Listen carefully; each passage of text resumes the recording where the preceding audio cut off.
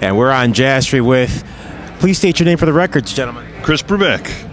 Dan Brubeck. The Brubeck brothers here in Rochester.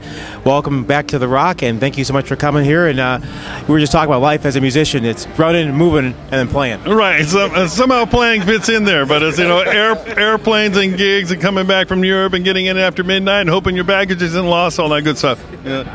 Well, I had a similar long trip yesterday started out on an island outside of Vancouver, and ferry rides and airplanes and multiple, stopovers. But yes, we got here. So he started in France, and I started almost near Alaska. So speaking with the Brubeck brothers here on Jazz 90.1. So that said, how do you guys keep your sanity? I mean, growing up in that world, obviously, is one thing, but to do it and keep your sanity and keep the music fresh, how do you guys do it?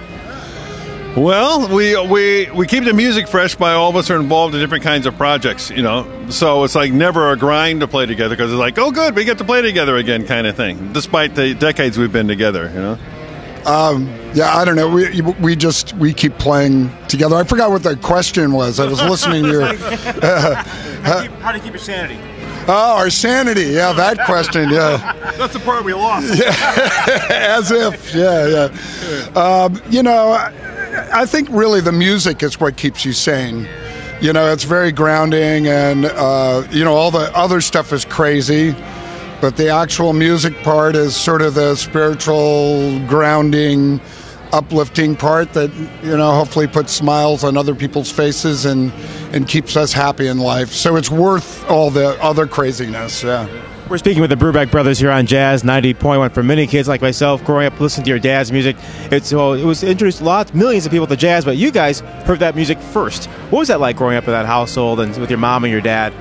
Well, when you're a kid and these people are around you, you don't know a different family, a different mom and dad.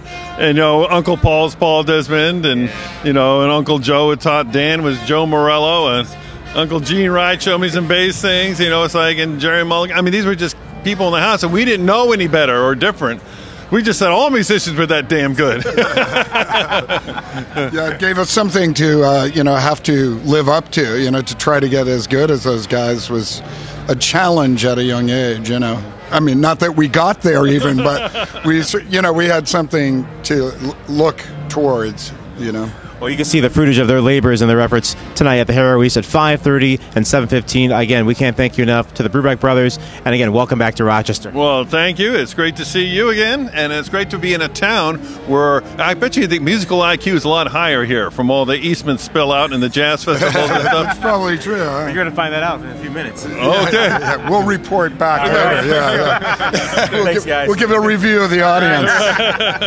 Thank you very much.